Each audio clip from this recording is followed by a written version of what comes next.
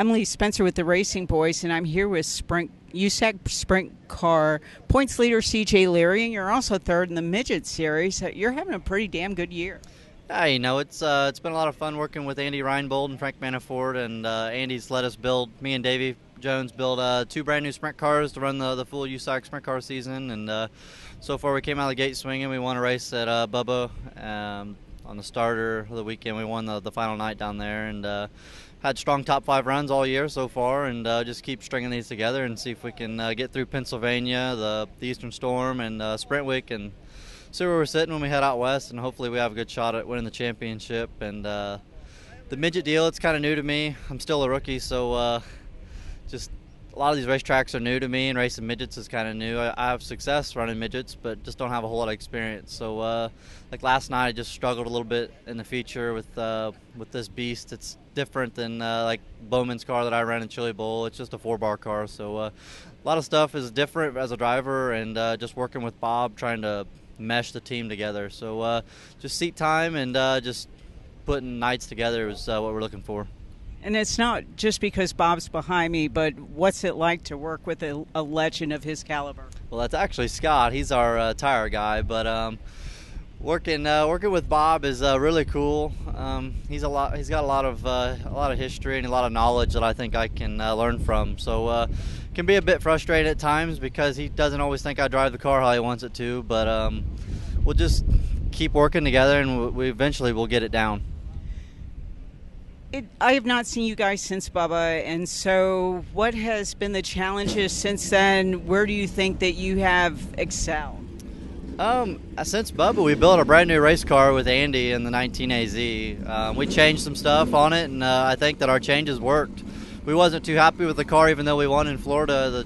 We had to do a lot of oddball things to the race car to make it fast, and we basically got a standard race car now with the spike chassis and the Foxco engine. So just like I said, just qualify good every night, and that'll put us up front in the feature, and it makes my job a lot easier. As far as looking down the road, you said that you're new to midgets. What has been your biggest takeaway? I mean, we're talking 950 horsepower for the sprint cars, about 425, 450 for the midgets. What's been the biggest thing for you to acclimate going back and forth?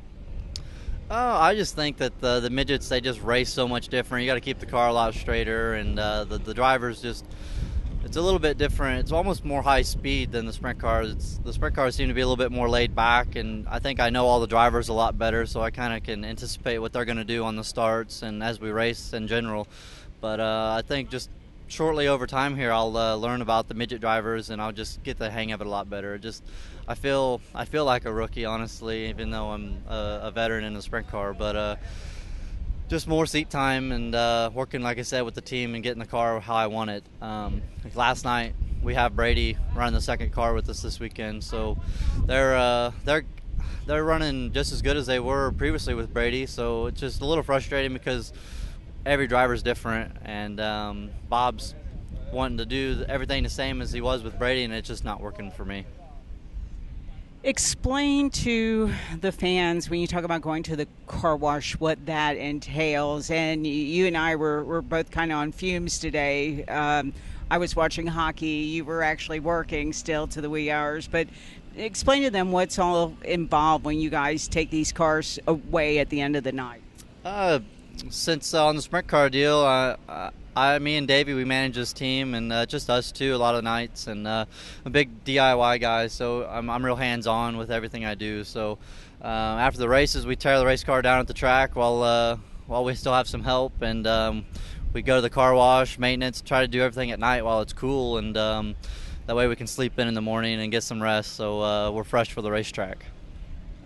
I asked you the other day about Alex Bowman, and I talked to him at Kansas, and, he wasn't sure whether or not that, you were coming back. You told me that you are. Talk about, your relationship with Alex and how it's grown over Chili Bowl, and then you guys went to Turkey Night last year, too. I mean, what is, why is it that you two mesh so well?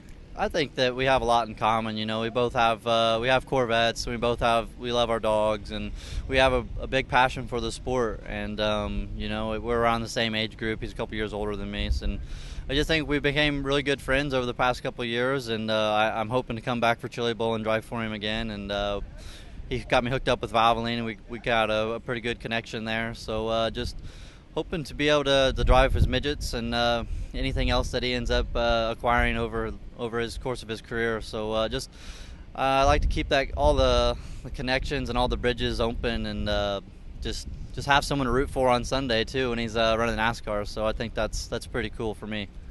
I don't think he gets enough credit for being as intellectual as he is. I mean, he's got a great sense of humor. You know, everybody right now is looking for that favorite driver since he replaced the all-time favorite driver in Dale Jr. But if you were going to campaign for NASCAR fans out there to embrace Alex as their new guy, what would you tell them? Well, I just think that Alex is he's a lot like me. He's a car guy, and he does a lot on himself. Like I said, he's loves his midget racing, and he's in the garage late working, and he'll go racing on his off weekends if he can. And I think that's where he's just a grassroots racer, and I think he gets it. And I hope that the fans can kind of stand behind him like they do a Larson or a Bell, and just really just support him, because we need more guys like Alex. You mentioned Valvoline. You know, for years, people pretty much could write a check and do grassroots racing. How has the need for sponsorship changed grassroots as far as midget, sprint, Silver Crown? How has that changed this side of the motorsports world?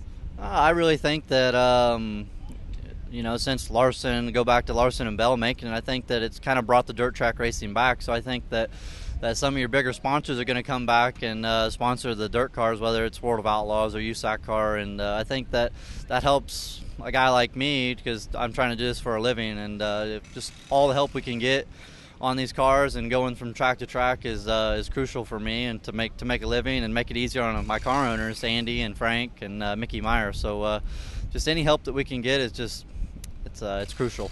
One final question. You talked about, you know, you have a fairly healthy lifestyle, and I'm wondering if you also work out as well, and what your routine looks like. And are you noticing that over here, to beat the best, you really have to kind of build that into your daily or weekly routine? Yeah, you know, I don't really do any workouts or anything. I think if you can go race as much as possible, that's keeps you in racing shape and keeps you sharp mentally and physically. So I try and pack up and go racing, whether it's 3 or 4 nights a week. I try and race as much as I can, whether it's a midget, a sprint car, wing sprint car, Silver Crown car. I mean, if we'd race these four-wheelers if we could. So you know, it's really not about the money. It's a lot about just coming out here and just having some bragging rights. Obviously, we want to make a living, but we want to beat everybody in the pits no matter what. Really appreciate your time, and good luck with the rest of the season and holding on that points lead. Yeah, all righty. Well, thank you very much, and hope to see you around.